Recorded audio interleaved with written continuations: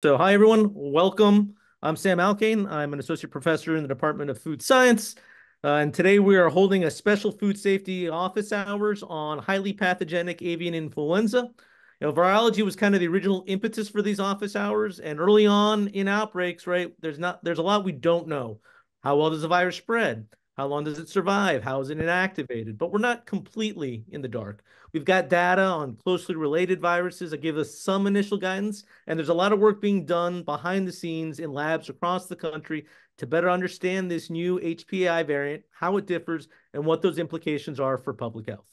As these studies become more complete, our understanding and methods for the control of these viruses will evolve. And the point of these office hours is to kind of help cut through the online sound bites and help you engage with experts that to learn what's going on and what we should be doing with the knowledge we have and what we're hoping to learn coming up. So we've got an excellent panel joining us today.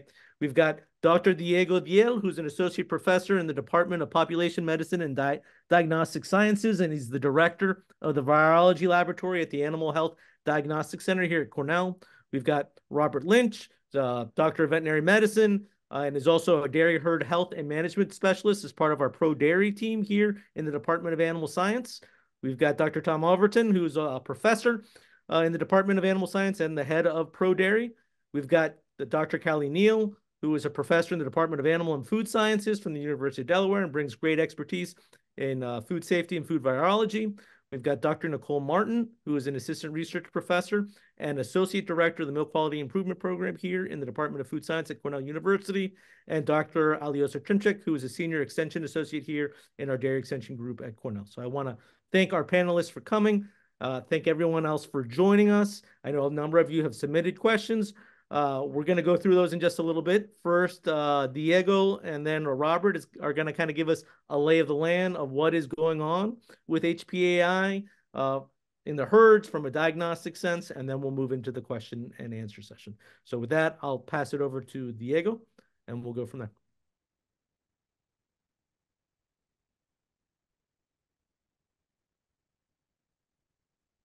Thank you, Sam, and thanks for the invite to participate in this webinar. We'll start by sharing my slides here. Just give me a second. Can you guys see the slides? Okay. Looks great. All right, perfect. So I'll just be presenting a little bit about on HPAIV AI, the current outbreak that we have been dealing with, which actually started in 2022. And some of the work that we have done here at the HDC, contributing to the detection of the virus in dairy cows. I'll walk through some of the history of some of the farms that from Texas that we've received and tested here at the HDC. So influenza A viruses are viruses that cause flu in humans and in many in disease in many other animal species. They are negative sense RNA viruses, so their genome is an RNA molecule of RNA of negative sense. One particular interesting property of their genome is that it's a segmented genome. So the genome of influenza consists on influenza A consists on 8 different segments. These viruses, they are classified based on the surface proteins, the HA glycoprotein in the surface here, and the neuraminidase. Those are the proteins that actually lead to the nomenclature that is given to this virus. So there is currently 18 known subtypes of HA and 11 subtypes of N1. So the combination of this HA and NA genes will actually give the name of the virus. The HPAIV AI strain that is currently circulating in poultry and that spill over into the dairy cows is of the subtype H5N1. And the HA protein is one of the most important proteins of the virus in terms of immunity, and is the protein that interacts with the receptor in the cells, which are sialic acid molecules. And that interaction actually, it's one of the main determinants of the host range or species susceptibility, and also the tropism of the virus, which tissues the virus actually is able to infect. So the epidemiology of influenza is very complex. The virus, as I mentioned earlier, is able to infect multiple, or the viruses are able to infect multiple different species.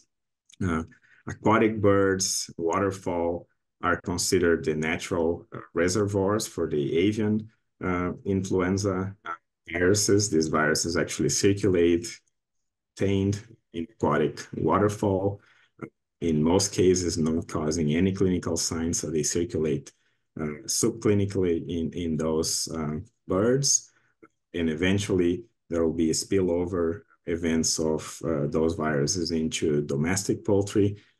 When the virus actually infects domestic poultry, especially those viruses of the highly pathogenic avian influenza phenotype, they cause usually severe disease in domestic poultry, leading to significant mortality outbreaks. There's many other types of influenza that infects mammals as well. Swine played a significant role in maintaining influenza viruses that infect humans, and there's constant transmission of the virus between infected swine and humans, and from humans back to the swine.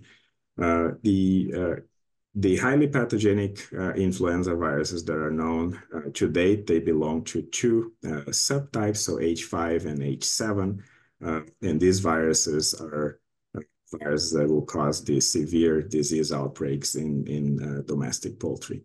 The current strain that is circulating, as I mentioned earlier, is of the H5 subtype. So just a brief history of this H5N1 influenza or bird flu. The virus was initially described or detected in 1996 in Asia. And between 2003 and 2005, the virus actually spread to different areas of the world. The particular clade of the virus that is circulating here in the US, the 2344B genetic clade, emerged in 2018. Between 2018 and 2020, the virus actually spread across the world. In the end of 2021, the virus was detected. This H5N1 2344B virus was detected in wild birds in Canada, and soon after in the US. And in February of 2022, the virus was detected for the first time in domestic poultry in the US. So here's a picture of the current situation of the H5N1 virus in wild birds. These are number of detections by state in the map. In the left here, you can see that the virus has been detected in wild birds in all the mainland states, and also in Alaska. Several detections in those states since the first detection in December of 2021. The map on the right here is showing the detections in wild birds in 2024. So not very many detections, but Texas, we have at least 6 detections. This is data from up until March 20, 2024, and we also have 8 detections in the state of New York. When we look at the outbreak in poultry, the virus, as I mentioned earlier, was first detected in domestic poultry in February 8 of 2022. Since then, there have been detections in 1,116 flocks affected by this virus. 473 of those were commercial flocks, and 643 backyard flocks affected with H5N1. This actually led to culling of over 82 million birds since the beginning of the outbreak in 2022.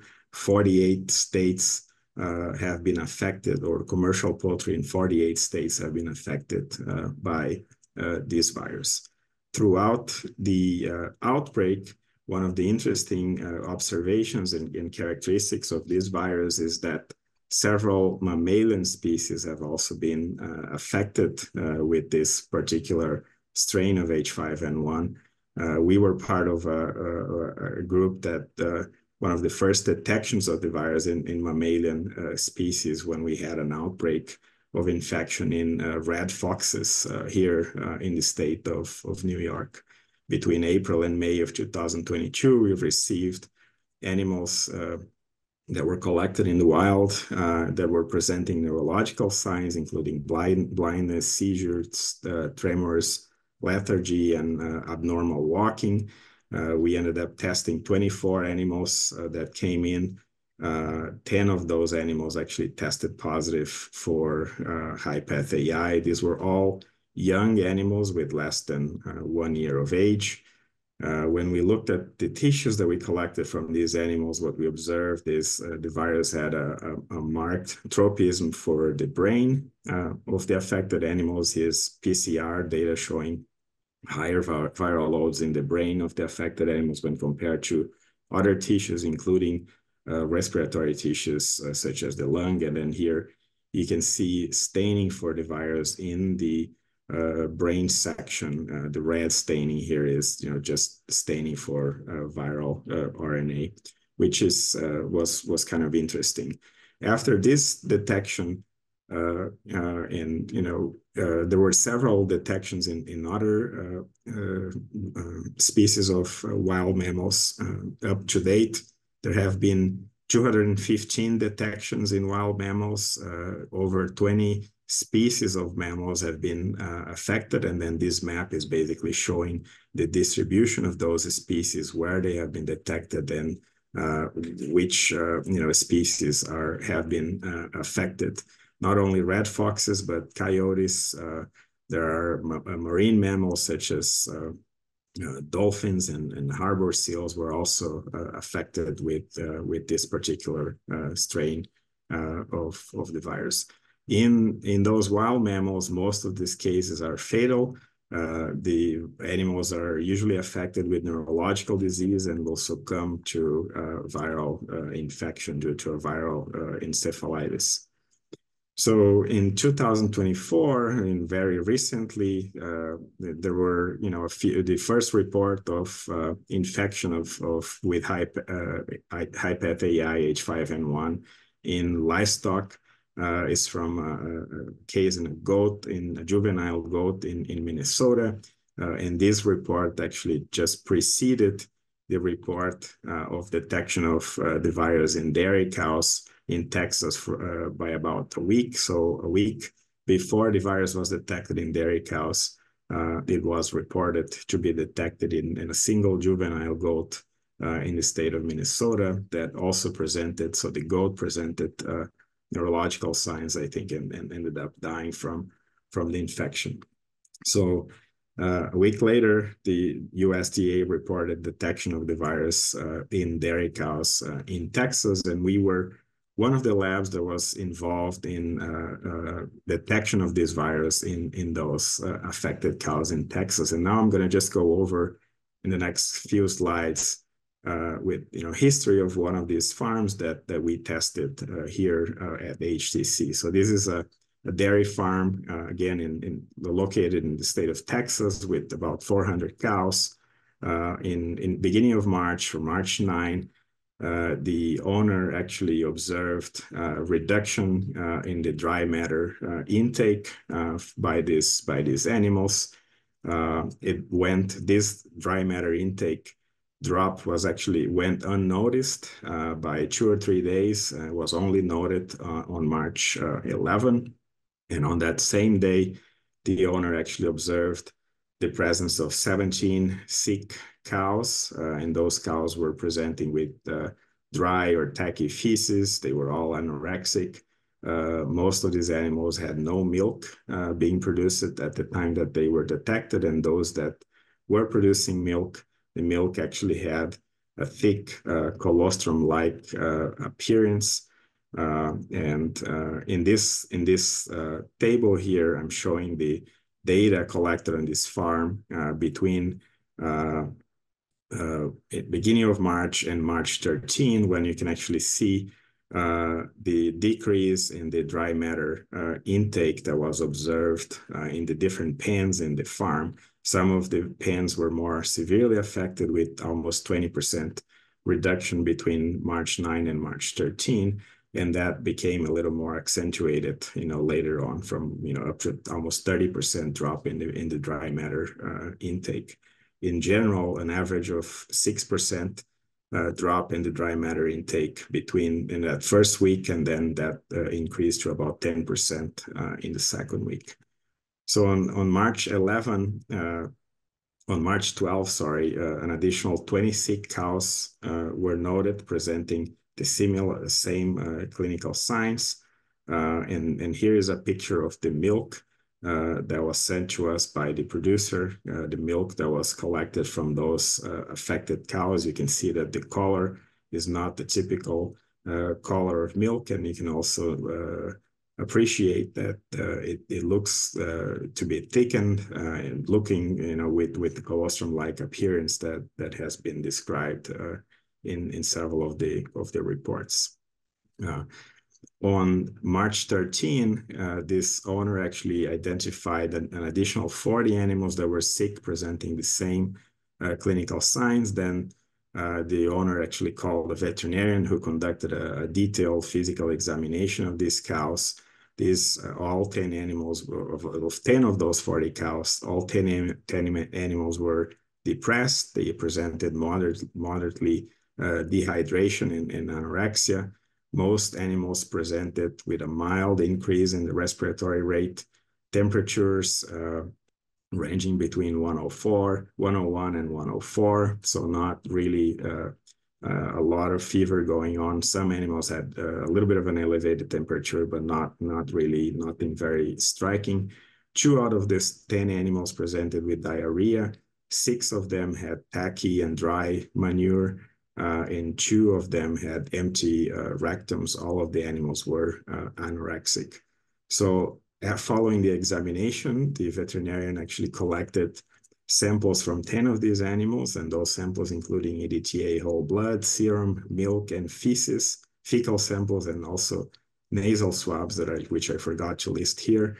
And those samples were then sent to HDC for testing. We've received those samples on March 15, with the exception of the milk samples, which were delayed, and we only received them in the lab a day later, and those samples, which was on a Saturday.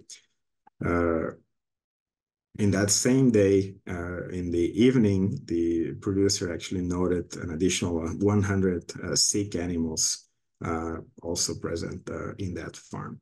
And here are just, pictures of the milk samples that we received from this farm. You can clearly see that those milk samples, they don't look really like a milk sample. So there's a lot of changes, and some of them are with a darkened color as well. So what was the diagnostic approach in this case? So when we received those samples, since we decided to take two approaches with them. We decided to use an unbiased viral metagenomics approach in order to, and this is based on next generation sequencing to determine whether we would be able to identify any potential infectious virus that could be present in those samples. So we initiated our testing initially with the Buffy codes that were separated from the whole blood samples, and then with the nasal swabs. We processed those samples and subjected them to NGS. When we received the milk samples, those milk samples were actually pooled, and we isolated milk, the somatic cells, and from the milk samples, and actually subjected those to virus isolation in cell culture. As we were testing those samples and processing them for NGS and virus isolation, we received a call from the veterinarian that he had observed dead birds, pigeons, and grackles in that farm, and also several of the barn cats had also died suddenly. So we asked them to send us the samples. We received those samples, and the bird samples were actually tested immediately for HPAIV. And HPAIV was detected in both grackles and the pigeon. We then decided to also test the cat for HPAIV, and in March 21st, the cat also tested positive for HPAIV. As we were completing the testing in the birds and in the cats, we were actually getting our data from the sequencing on the cow samples, from the nasal swabs. So we detected influenza sequences in two of the cows, in 2 of the 10 cows that we tested. We run PCR on those samples, and PCR testing actually confirmed H5N1 present in those samples. And we also were able to isolate virus from those milk samples that we had, inoculated in cell culture before knowing what we were potentially dealing with. And that was confirmed by PCR as well. In this slide, I'm presenting just a summary of the results. So from farm 1, which is the farm that I just presented to you, we received those 10 samples, paired samples of nasal swabs, buffy coat, serum, feces, and milk from the same animals. And this is the results of the testing that we conducted. So we detected HPAIV in 2 out of the 10 nasal swabs. All the buffy coats and the serum were negative. We detected HPAIV in 1 of the fecal samples, and all the 10 milk samples were positive for HPAIV by PCR. And sequencing in terms of viral load, nasal swabs and feces had very low viral load, so high CT values in the PCR, while the milk samples are very high viral loads in all of the animals affected. We also received 42 milk samples from a second farm from Texas, and 40 of those 42 samples tested positive for HPAIV with, again, high viral loads. And we also received tissues from actually TVMDL, the Texas Veterinary Diagnostic Lab, from one cow from one affected farm that had been necropsied at TVMDL. So we received lung, lymph nodes, and 4 pieces of the mammary gland of this animal and tested those by PCR. We detected HPAIV in all samples, in the lung, lymph node, and mammary gland. But the viral load, again, was significantly higher in the mammary gland when compared to these other tissues.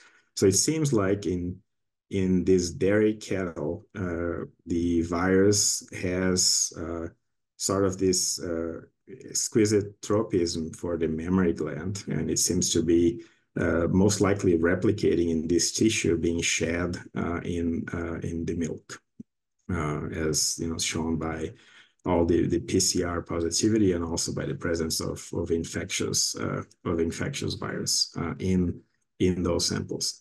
So a few important considerations, I think. Although the virus is being shed in the milk of these animals, pasteurization should, in theory, inactivate the virus that is present in these milk samples.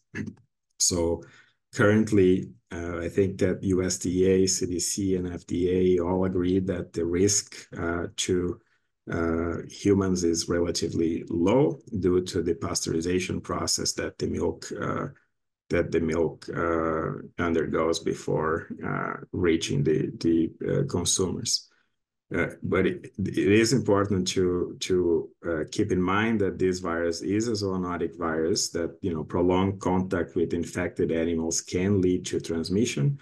It's not a virus that is very efficient in transmitting to humans. There has only been 2 reports so far, I believe. 1 report in 2023 in a worker from a poultry farm, and this week actually a report from Texas in one dairy farm worker.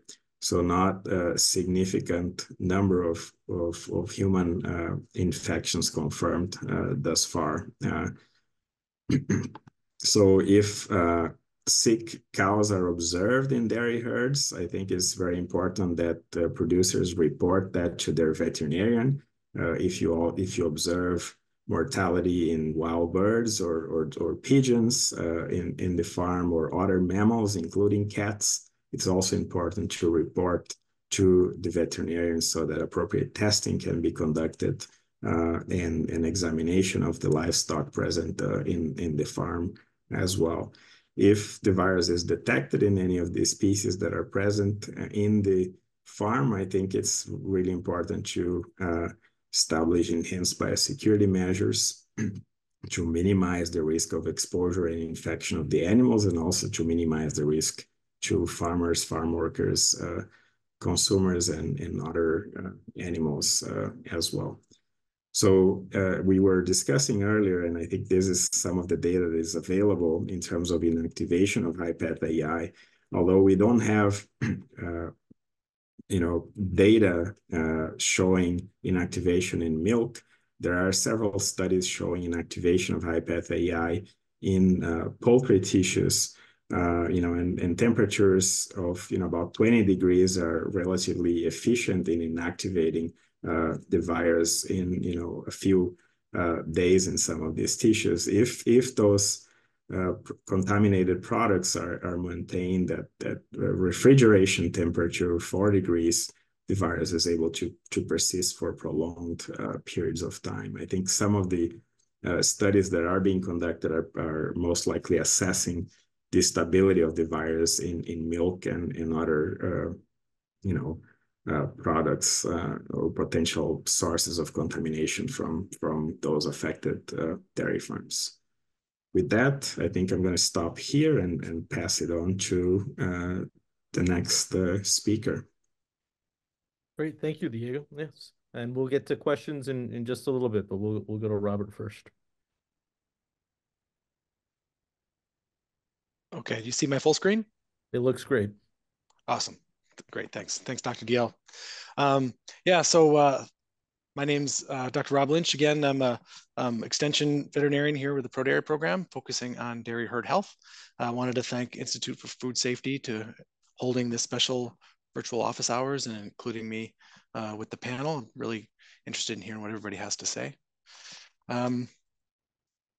Just a couple things to mention right off the top would be we're really learning a whole lot more about the situation every day. And so just know that recommendations are subject to changes as we understand more. I wanted to apologize ahead of time that these slides are rather wordy. Since I'm sharing information from other sources, I really want to make sure that I share those that information correctly. A majority of the presentation that I'll give is dealing with farm biosecurity related to HPAIV AI, because that's where the majority of the questions that I'm getting are coming from. I wanted to basically acknowledge where this information is coming from. And so United States Department of Agriculture, their Animal and Plant Health Inspection Services, and the National Veterinary Services Laboratories, the Food and Drug Administration, Centers for Disease Control and Prevention. My professional association, the American Association of Bovine Practitioners, has been very helpful. Cornell University's Animal Health Diagnostic Center, and New York State Department of Ag and Markets. And then just a thank you to all of these agencies and associations and many of those initially impacted farms and their veterinarians for their continued timely communication with what's going on there. As they learn, as this problem emerges and develops, they share with us, and we can all be better prepared out here in the areas that have not been affected yet. Maybe first off, just reiterate that our food is safe. USDA states there continues to be no concern about the safety of the commercial milk supply. Milk from these sick cattle, they have these clinical signs like those of affected cattle with avian influenza virus, is excluded from the saleable milk supply. And then we've got pasteurization, which is required for any milk entering the interstate commerce for human consumption. And that's been proven to inactivate microorganisms like influenza. Raw milk, just a caveat there. FDA recommends the industry not manufacture or sell raw milk or raw unpasteurized milk cheese products made with milk from cows showing symptoms of illness, including those infected with avian influenza or exposed to those infected with avian influenza. That's just because there's limited information available about how the transmission of HPAIV happens in raw milk. And also cooking of meat to proper internal temperatures is known to inactivate microorganisms like influenza. Just to comment on the supply chain, so HPAIV is a significant concern for individual dairy farms with cattle experiencing this illness. We know that, as already shared by Dr. Diel, these cows get very sick and they require a lot of support to recover. The herd level loss of milk production is significant, so it's a big deal for farms that have this disease on their facility. But that said, the milk loss resulting from symptomatic cattle to date is too limited to have a major impact on supply, and so we should not see an impact on, or therefore we really shouldn't see an impact on supply or milk prices or other dairy products for that matter. We typically have more supply here in the US this time of year than other times of year anyway. So Dr. Diel already described in detail what was seen on these farms when initially infected with HPAI, but just go over maybe a summary of kind of the common findings amongst the multiple herds affected. So they noticed a sudden increase in a decrease in feed intake and rumen activity in their adult dairy cows, with a significant decrease in milk production. Some of that milk, as shown previously, took on the appearance of like a yellow colostrum-like milk.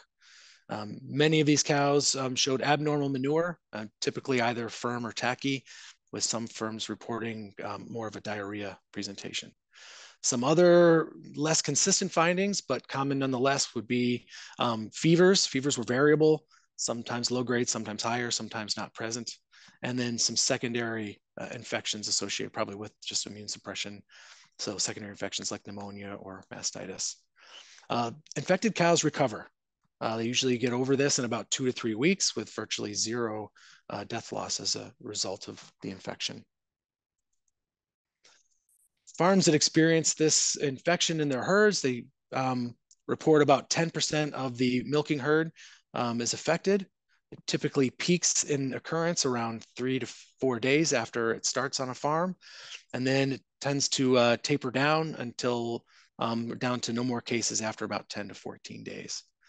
This is seen largely in older cows and mid to late lactation cows. There were several feedlots in the area where this initially started down in the Texas Panhandle, and they have not seen any similar illness in those feedlot cattle.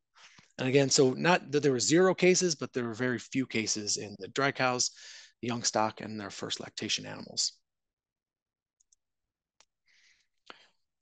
So as already mentioned, so kind of here's the currently where we have confirmed positive dairy cows, which states they were located in.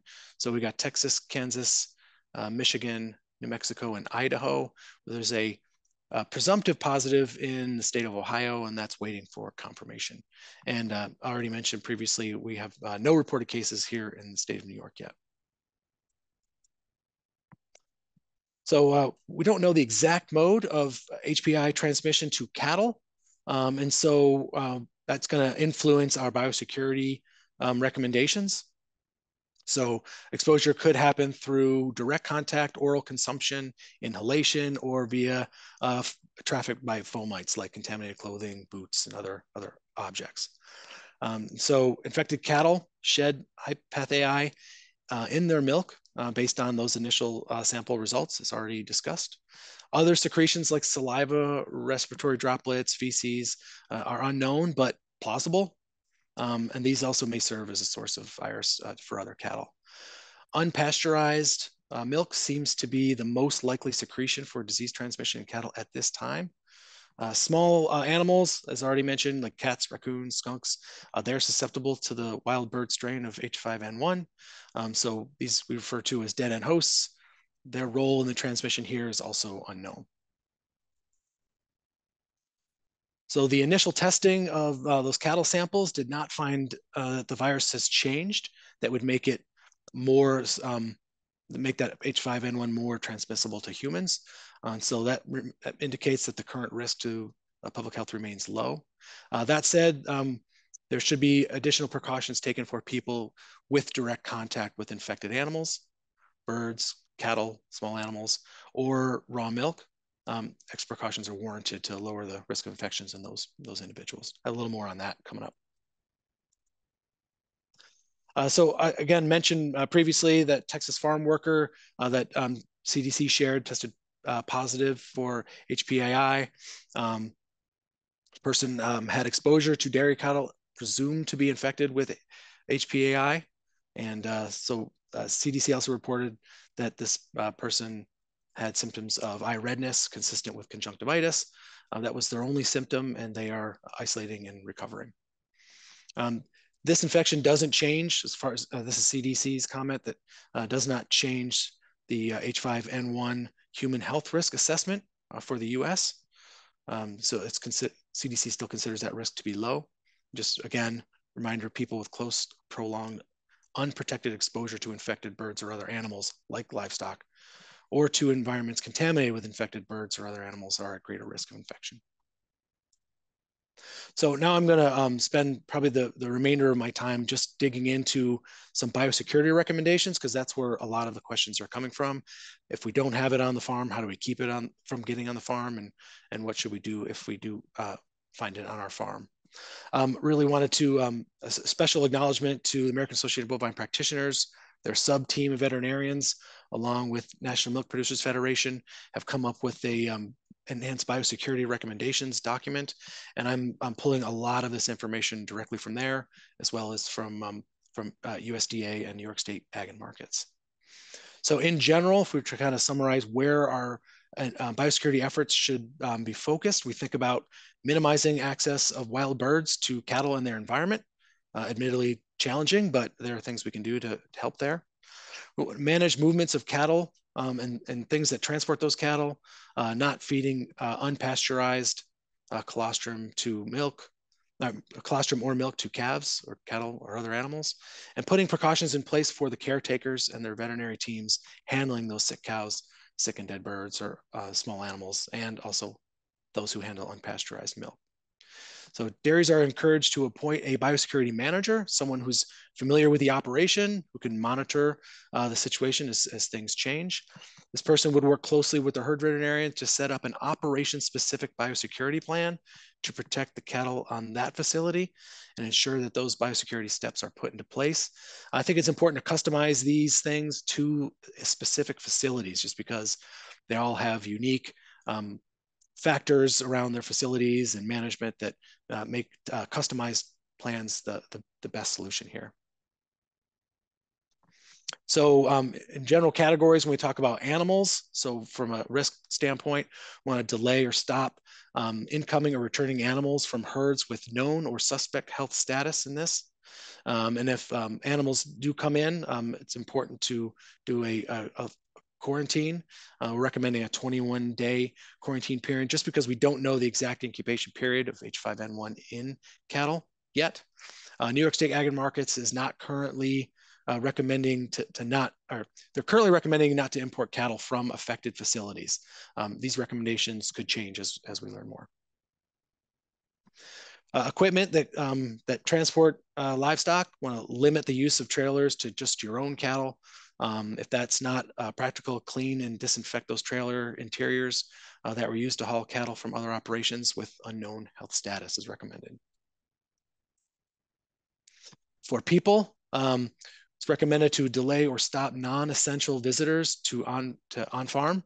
New York State Ag and Markets is also recommending non-essential personnel traffic should be avoided on farms at this time.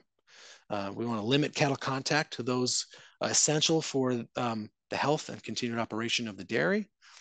For those individuals, you want to require and or provide clean clothing and footwear for those entering, encourage the use of proper hand washing stations, and provide gloves for those individuals.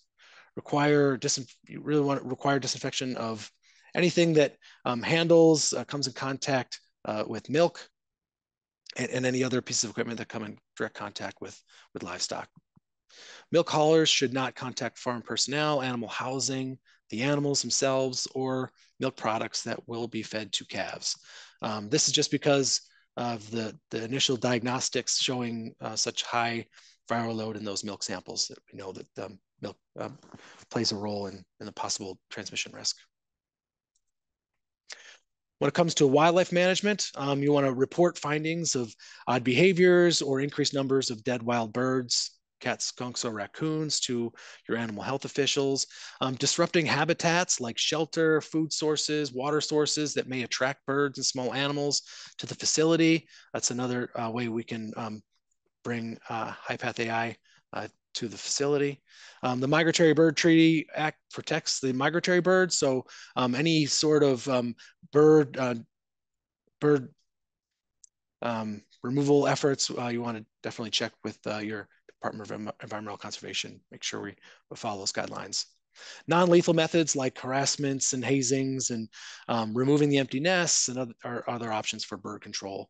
Obviously, netting and screens and decoys and devices that scare birds away and perch deterrents are all good options for minimizing wild bird populations on the farm. And then also, obviously, don't feed wild birds that will only attract them. We want to cover up those compost piles if they're composting carcasses to prevent carnivores and wild birds from scavenging there. We don't want to use untreated surface waters as a source for drinking, for wetting down paddocks, to power barn misters, or to clean equipment that comes in contact with cattle. And then we should be doing this anyway, but we should be fencing off those ponds and non-drained water areas to prevent animals from entering those places. Consult your wildlife professionals, wildlife and wetlands professionals about managing those areas. Preventing cow and calf exposure. We want to feed only heat-treated colostrum and pasteurized milk and milk products to calves. That includes your beef calves, if they happen to be getting unpasteurized colostrum or milk from a dairy. The transmissibility of H5N1 strains to other species like cats and pigs and other mammals via unpasteurized milk is not known at this time. The effect of acidification on milk to inactivate H5N1 is also unknown.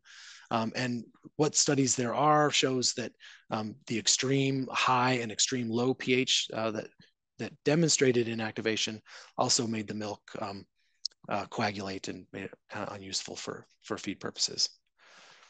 So there is a potential risk of feeding unpasteurized dairy products and milk components to adult cattle. And so there needs to be some additional work to determine that transmissibility risk. For fomites, so we don't want to walk or drive through areas where bird feces may be present before entering livestock areas. If that's not possible, use an EPA registered disinfectant on those contact surfaces.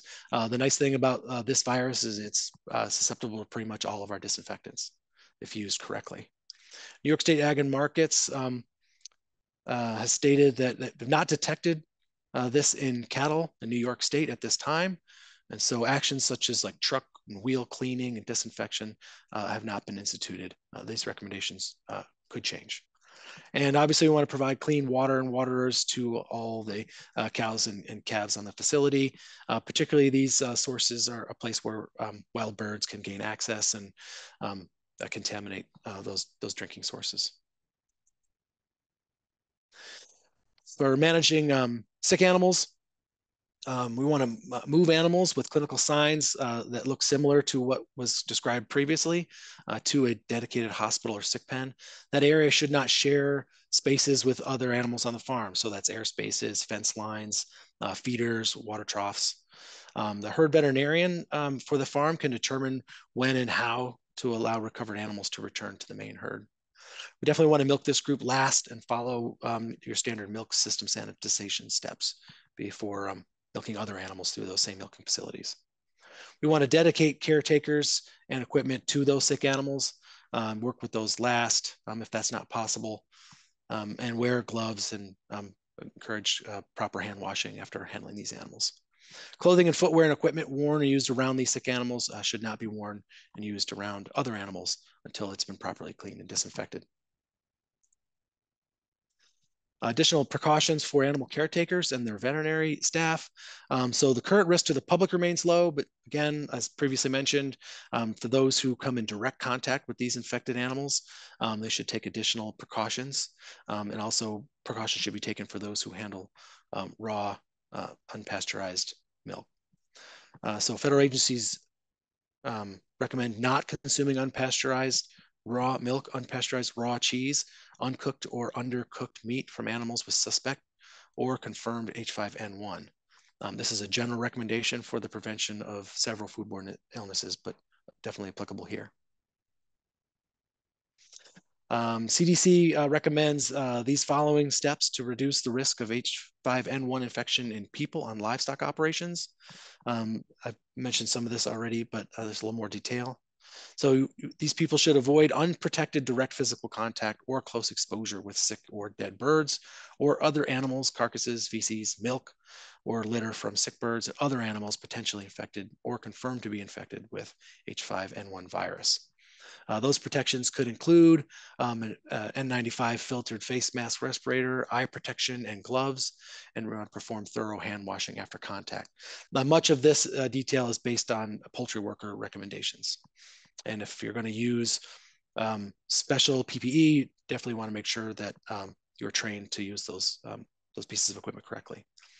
Those exposed should self-monitor for new signs of respiratory illness, including conjunctivitis, for 10 days after exposure.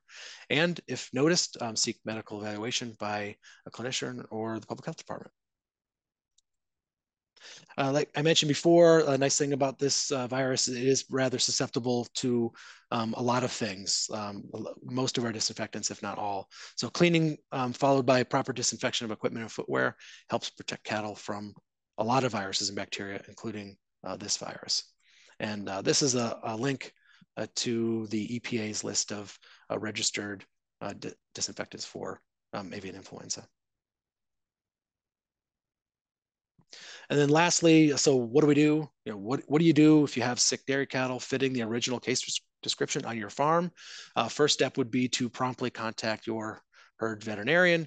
They will coordinate the care of that animal or animals, and if appropriate, they'll contact their state health office for diagnostic sampling guidance.